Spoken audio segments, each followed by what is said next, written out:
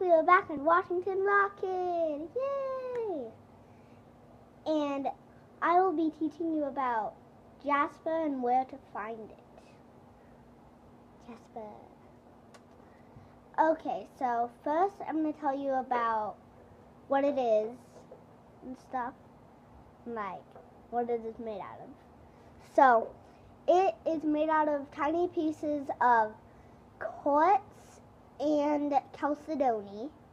It is used as a ornamentation most of the time.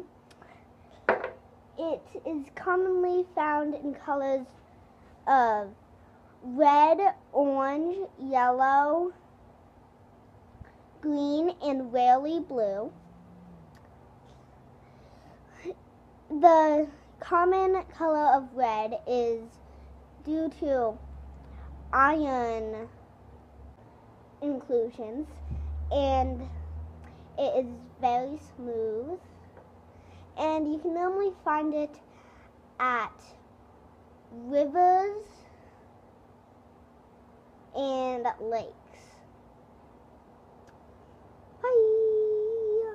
Make sure you like and subscribe, please, please. And also, go to my sister's channel called Art for Humans. Bye guys, please like and subscribe. Bye.